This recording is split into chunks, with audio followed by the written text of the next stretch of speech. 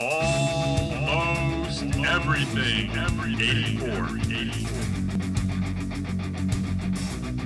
Hey guys, Dan is Almost Everything 84.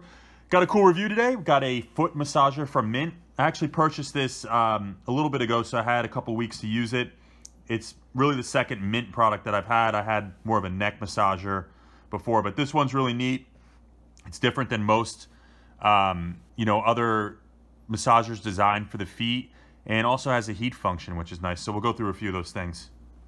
So the way this works is you actually put your feet right into this nice plush area.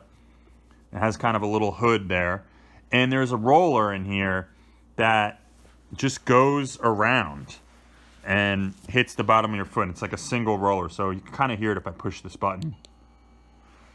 And then you also have the button over here for heat, and the whole thing will heat up in there on the bottom of it, and you'll start to get some heat. And it takes a little bit of time to heat up, but during the cycle of it, because it will stop after 15 minutes. You don't really want to do it too long. You can really, do some damage with the feet if you're not used to it. And, you could turn it back on after that. It says that the heat will reach about 104 degrees. I don't know. I think it does after a while. So we'll give it a try. Okay, so do here is we'll turn it on. We'll put the heat on. This guy's right in there. Now I wear a size 12 and I have no problem. This is with my feet all the way in. So any bigger than that, you probably still fit, but smaller and you'll really be in there. Now there's like one single roller, but it has like these two nodes on it that I could feel, over here and over there. So I'm not feeling much in the middle, but there you could kind of position yourself. Maybe you just want it on under the metatarsals there on the front of your foot, so you can have those work. Or if you wanted to get your heel, you'd put your foot more in there. This thing actually comes off, and if you're too hot or something, or if you just wanted to, lay your head down on here and get a neck massage or anything, really any part of your body that you want to rest on here. They're pretty strong and powerful. Putting a lot of weight on it right now, even with my hands, and it's still digging through. You don't want to abuse it, but it's definitely not going to like stop from some weight.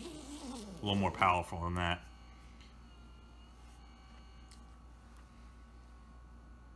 There is only one speed on this one, so it's kind of right in the middle. I wouldn't say it's super slow, but it's certainly not fast. It's just enough kind of going around and at a comfortable pace. Yeah, so if you watch some of my videos, I'm a huge fan of massage products. I have a lot of them. Got a lot of pains in the body that I like to work out, and especially on my feet and ankles. So this thing's pretty cool. It's compact. It's like a little pillow, all around. And I definitely, I would recommend it if you're looking for a foot roller. The only other thing I can compare it to is I have another one that I'll bring out right now, but it's a little larger.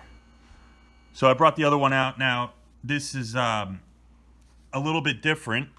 It's called the Reflex Roller, and you put your feet on here. It's a lot bigger, as you can see. This thing can kind of sit on it. And it has different speeds and some other things. It's definitely more expensive, and it's got different types of like rolling nodes and things. It's really only good for the feet. It says this one also said you could use it for the neck, but I wouldn't recommend it. This you could definitely travel with, throw in your suitcase. It'll lay flat, and kind of keeps your feet warm as well with the hood. So I hope this helps a little. Thanks for watching.